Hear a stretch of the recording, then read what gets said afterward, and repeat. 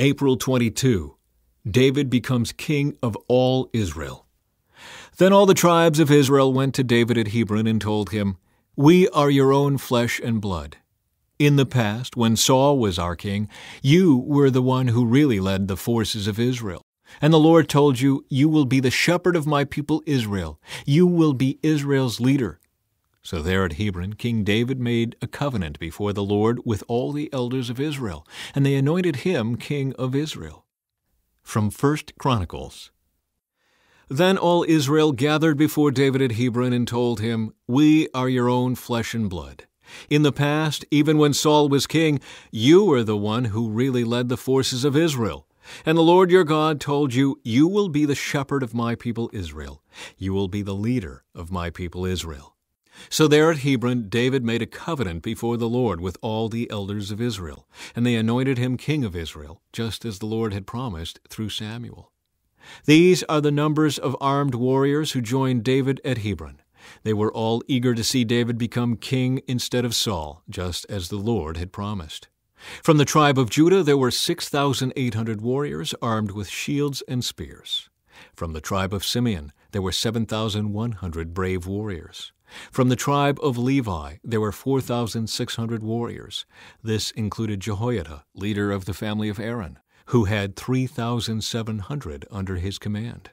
This also included Zadok, a brave young warrior, with 22 members of his family who were all officers.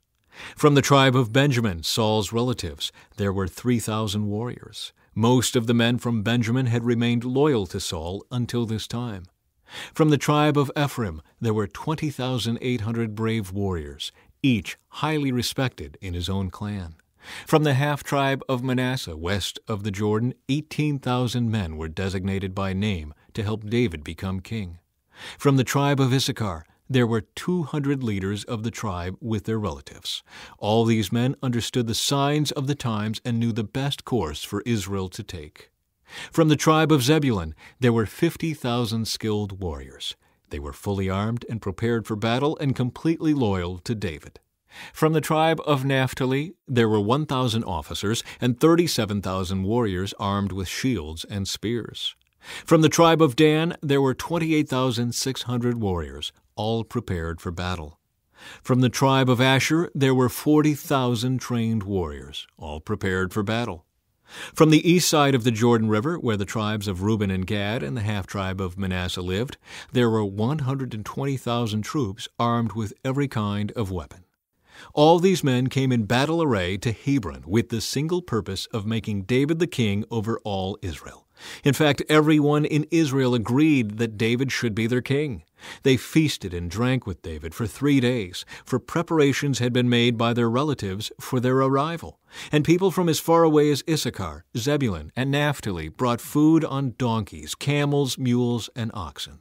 Vast supplies of flour, fig cakes, clusters of raisins, wine, olive oil, cattle, sheep, and goats were brought to the celebration.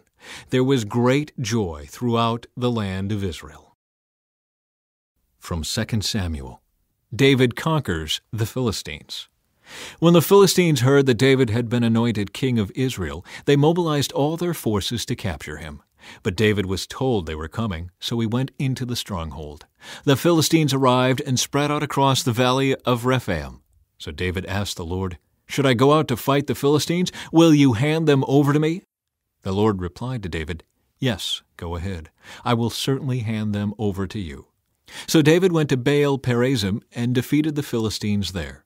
"The Lord did it," David exclaimed. "He burst through my enemies like a raging flood." So he named that place Baal Perazim, which means the Lord who burst through. The Philistines had abandoned their idols there, so David and his men confiscated them. But after a while the Philistines returned and again spread out across the valley of Rephaim. And again David asked the Lord what to do. "Do not attack them straight on," the Lord replied. "Instead, circle around behind and attack them near the poplar trees.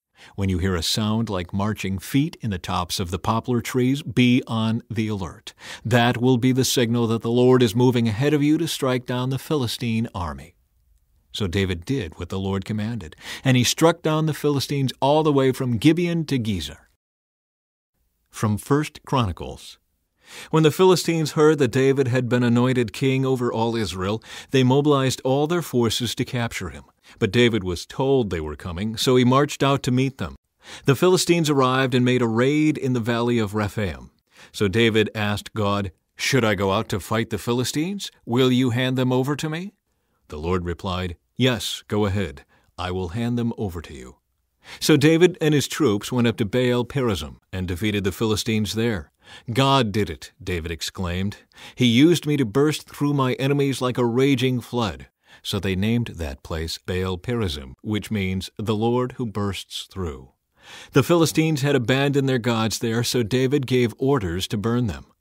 But after a while, the Philistines returned and raided the valley again. And once again David asked God what to do. "Do not attack them straight on," God replied. "Instead, circle around behind and attack them near the poplar trees. When you hear a sound like marching feet in the tops of the poplar trees, go out and attack. That will be the signal that God is moving ahead of you to strike down the Philistine army." So David did what God commanded, and they struck down the Philistine army all the way from Gibeon to Gezer. So David's fame spread everywhere, and the Lord caused all the nations to fear David. From 2 Samuel. David captures Jerusalem. David then led his men to Jerusalem to fight against the Jebusites, the original inhabitants of the land who were living there. The Jebusites taunted David, saying, "You'll never get in here. Even the blind and lame could keep you out." For the Jebusites thought they were safe. But David captured the fortress of Zion, which is now called the City of David. On the day of the attack, David said to his troops, "I hate those lame and blind Jebusites. Whoever attacks them should strike by going into the city through the water tunnel." That is the origin of the saying, "The blind and the lame may not enter the house."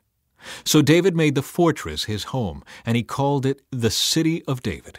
He extended the city, starting at the supporting terraces and working inward.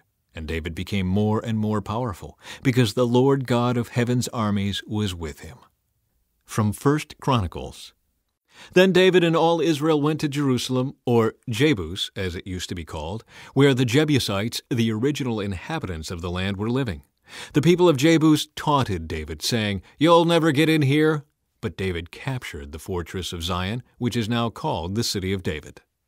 David had said to his troops, "Whoever is first to attack the Jebusites will become the commander of my armies." And Joab, the son of David's sister Zeruiah, was first to attack, so he became the commander of David's armies. David made the fortress his home, and that is why it is called the City of David. He extended the city from the supporting terraces to the surrounding area, while Joab rebuilt the rest of Jerusalem. And David became more and more powerful, because the Lord of heaven's armies was with him. Then David reigned another 33 years in Jerusalem.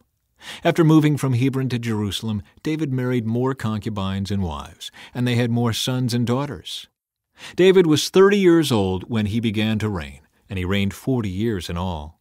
He had reigned over Judah from Hebron for 7 years and 6 months, and from Jerusalem he reigned over all Israel and Judah for 33 years. David's palace. Then King Hiram of Tyre sent messengers to David, along with cedar timber and carpenters and stonemasons, and they built David a palace. And David realized that the Lord had confirmed him as king over Israel and had blessed his kingdom for the sake of his people Israel. From 1 Chronicles. Then King Hiram of Tyre sent messengers to David along with cedar timber and stonemasons and carpenters to build him a palace. And David realized that the Lord had confirmed him as king over Israel and had greatly blessed his kingdom for the sake of his people Israel. David plans to move the ark. David consulted with all his officials, including the generals and captains of his army. Then he addressed the entire assembly of Israel as follows: "If you approve, and if it is the will of the Lord our God, let us send messages to all the Israelites throughout the land, including the priests and Levites in their towns and pasture lands. Let us invite them to come and join us. It is time to bring back the ark of our God, for we neglected it during the reign of Saul." The whole assembly agreed to this, for the people could see it was the right thing to do. So David summoned all Israel, from the Shihor brook of Egypt in the south all the way to the town of Lebo-Hamath in the north, to join in bringing the ark of God from Kiriath-Jearim. From 2 Samuel. The ark brought to Gath. Then David again gathered all the elite troops in Israel, 30,000 in all. He led them to Baalah of Judah to bring back the ark of God, which bears the name of the Lord of heaven's armies, who is enthroned between the cherubim. They placed the ark of God on a new cart and brought it from Abinadab's house, which was on a hill. Uzzah and Ahio, Abinadab's sons, were guiding the cart as it left the house, carrying the ark of God. Ahio walked in front of the ark. David and all the people of Israel were celebrating before the Lord, singing songs and playing all kinds of musical instruments, lyres, harps, tambourines, castanets, and cymbals. But when they arrived at the threshing floor of Nacon, the oxen stumbled, and Uzzah reached out his hand and steadied the ark of God. Then the Lord's anger was aroused against Uzzah, and God struck him dead because of this. So Uzzah died right there beside the ark of God. David was angry because the Lord's anger had burst out against Uzzah. He named that place Perez Uzzah, which means to burst out against Uzzah, as it is still called today. David was now afraid of the Lord, and he asked, "How can I ever bring the ark of the Lord back into my care?" So David decided not to move the ark of the Lord into the city of David. Instead, he took it to the house of Obed-Edom of Gath. The ark of the Lord remained there in Obed-Edom's house for 3 months, and the Lord blessed Obed-Edom and his entire household. From 1 Chronicles. Then David and all Israel went to Baalah of Judah, also called Kiriath-Jearim, to bring back the ark of God, which bears the name of the Lord who is enthroned between the cherubim. They placed the ark of God on a new cart and brought it from Abinadab's house. Uzzah and Ahio were guiding the cart. David and all Israel were celebrating before God with all their might, singing songs and playing all kinds of musical instruments, lyres, harps, tambourines, cymbals, and trumpets. But when they arrived at the threshing floor of Nacon, the oxen stumbled, and Uzzah reached out his hand to steady the ark. Then the Lord's anger was aroused against Uzzah, and he struck him dead because he had laid his hand on the ark. So Uzzah died there in the presence of God. David was angry because the Lord's anger had burst out against Uzzah. He named that place Perez Uzzah, which means to burst out against Uzzah, as it is still called today. David was now afraid of God, and he asked, "How can I ever bring the ark of God back into my care?" So David did not move the ark into the city of David. Instead, he took it to the house of Obed-Edom of Gath. The ark of God remained there in Obed-Edom's house for 3 months, and the Lord blessed the household of Obed-Edom and everything he owned.